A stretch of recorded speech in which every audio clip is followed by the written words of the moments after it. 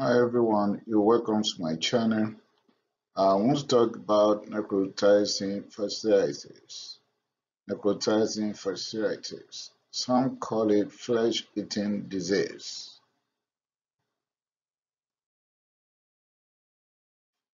Flesh-eating disease or necrotizing fasciitis is a very dangerous infection of the soft tissue. It has a sudden onset and spreads very rapidly. It causes a great morbidity and very high mortality.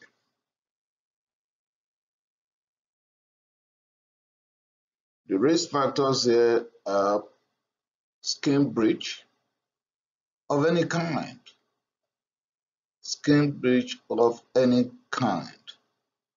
including insect bite, chicken pox, skin piercing, blunt trauma, even major penetrating trauma, anal fissures, hemorrhoids, and its worse if the immunity is suppressed. In other words, immunosuppression.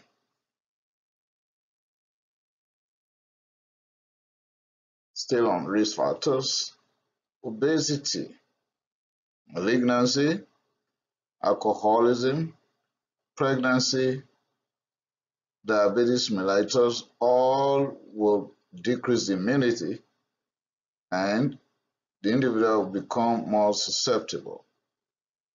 Gynecological procedures will be another means through which one can become infected.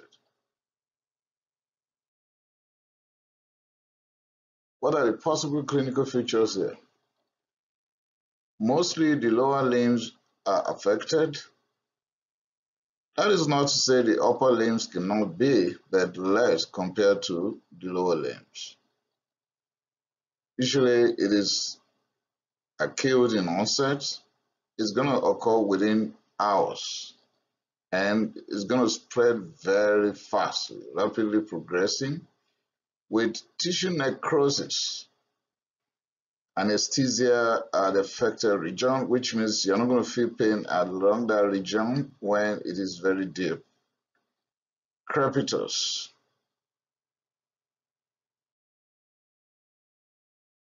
There's possibility of gas in the tissue and systemic infection will occur very fast.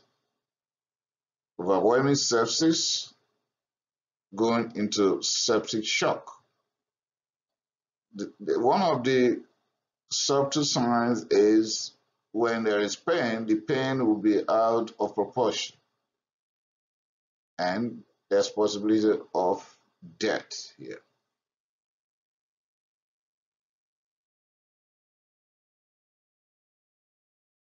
When the lower limbs are affected or any part of the limbs, even with his upper limb, there's possibility of edema because there will be inflammatory process anyway. So edema, pain, swelling, fever, ecchymosis, bully because there'll be gas underneath the skin, and later there'll be decreased pain sensation later on. That is when the disease has progressed. And thrombosis will be formed because there will be nerve damage later on. That is why there will be decreased pain sensation. Then we'll start having skin necrosis. And then we're going to have the necrotizing features in it. How do we make the diagnosis? It is clinically made. And that will involve inflammation of soft tissue and systemic instability. So when we see the clinical signs of inflammation and systemic involvement, then we should make the diagnosis very fast. We're going to do blood culture and gas in soft tissue on radiographic imaging. So you do X-ray or CT. Surgical exploration is the gold standard for gram staining. And the culprits there will be anaerobes. Clostridial myonecrosis that will be responsible for the gas gangrene. Still on diagnosis, Clostridial perfringens were acquired through trauma, and that is more common. Group A, Streptococcus or beta hemolytic strep, Staphylococcus aureus, which might be Staphylococcus aureus that is methicillin sensitive, or methicillin resistant Staphylococcus aureus. The nomenclature would determine the type of antibiotics that we're going to use. In case we are dealing with necrotizing fasciitis in the newborn, particularly the neonates, that is the 1 to 28 days of life, it's likely we'll be dealing with problem around the abdominal or perineal region. Why that? Beta hemolytic strep is implicated here, and this infection will probably set in secondary to balanitis after circumcision or omphalitis when the umbilical stump is being touched in any way, or we have a procedure involving like exchange blood transfusion and so on, and infection sets in or is not properly taken care of, and infection sets in through the umbilical stump, then the infection is going to spread around the abdominal region and the perineal region also.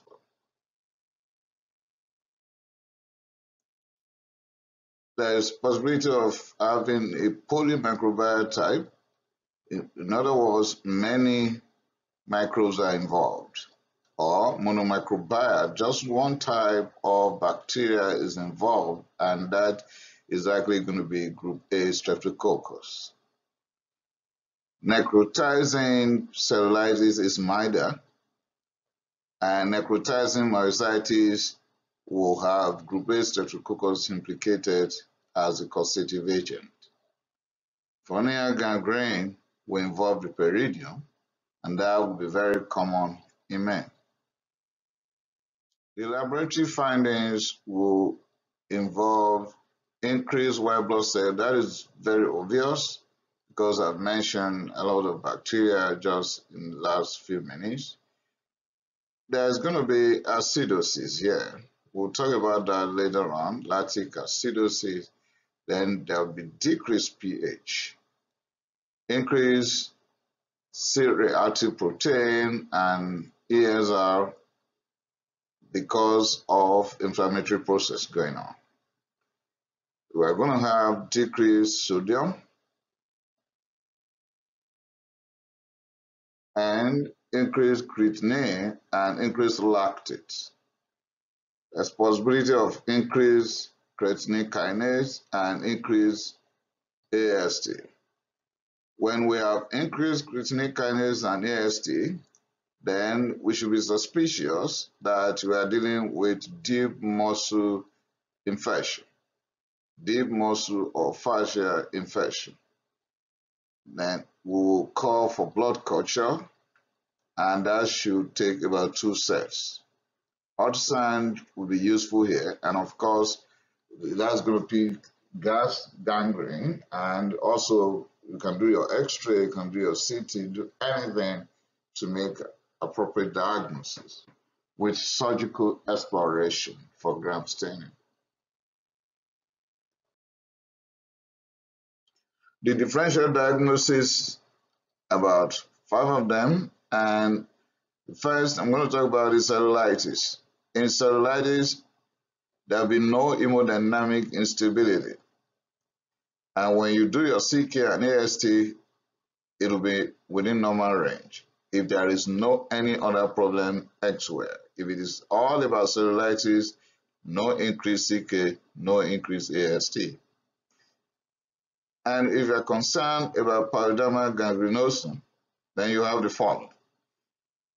There will be presence of inflammatory bowel disease, but there will be slower growth or progression. It's not going to be very rapid within hours like we find in necrotizing fasciitis.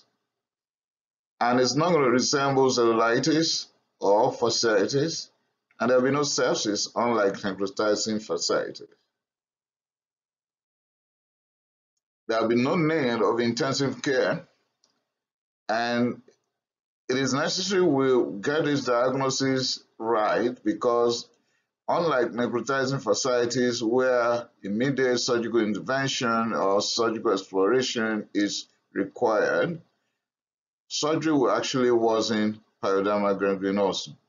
So no surgery here. It's going to respond to immunosuppression. But in case of necrotizing fasciitis, it is actually immunosuppression that is going to worsen it.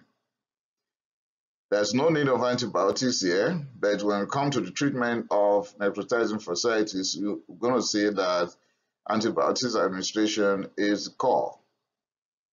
There will be negative blood and tissue culture, so we don't need it. But compared to necrotizing fasciitis, we actually need 2 sets of that. And the third differential diagnosis is gas gangrene. And the Crepitus is Clostridia myonecrosis. The fourth differential diagnosis is pyomyositis, and here there is going to be abscess formation. Why necrotizing is not having abscess formation but having gangrenous necrosis. It's also caused by Staphylococcus aureus, which is a possibility in necrotizing fasciitis with either methicillin sensitivity or methicillin resistance. But the difference here is that pyomyositis will not have systemic involvement, no systemic infection.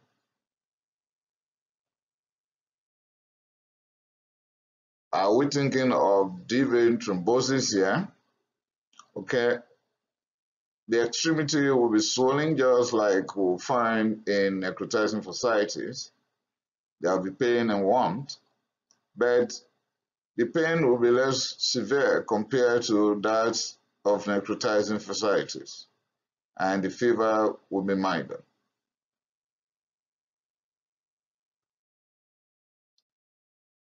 How do we treat? The first thing to do is surgical exploration, and that should be done very fast and as a matter of acute urgency. Amputation may be needed here to save the rest part of the body. Intravenous immunoglobulin will be welcomed, and tazocine intravenously, that is going to be piperacillin tazobactam, that is going to cover some anaerobes and pseudomonas. Clindamycin for gram-negative and vancomycin from gram-positive, particularly methicillin-resistant Staphylococcus aureus.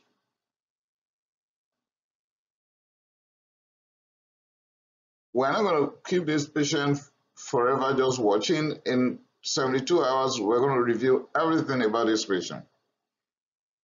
If there's a potential, because there's possibility of sepsis and septicemic shock, we can give vasopressors, intravenous fluid that is appropriate, and we're going to check for the need for albumin, and hyperbaric oxygen perioperatively will be wise. Prevention. Is it possible to actually prevent this? Yes, of course. But how? Okay. Every close contact, anyone who has come across this affected individual and the contact is immunosuppressed, might be because the contact is having diabetes mellitus, is HIV positive, when coming down with AIDS already, CD4 count is low, or there is immune suppression in other forms like chemotherapy, radiotherapy, or inadequate diet, any form of immunosuppression, then that individual should just have penicillin V, 250 milligrams per oral 4 times daily. Or the person who is contacting the affected individual has just had surgery. That should be done. Then we're going to want or better said that we're going to advise the affected patients against droplets and to minimize direct contact with loved ones, family members, and anybody around them. If it's possible to be isolated, that would be great. Prognosis. Wow, there's high mortality, very, very high. From 15 to 55% will actually die. Mortality will increase with the following. Older patients greater than 60 years old, why the immunity is not strong anymore. And affected individual with renal failure, the mortality will increase. And if there is streptococcal toxic shock syndrome, mortality will increase.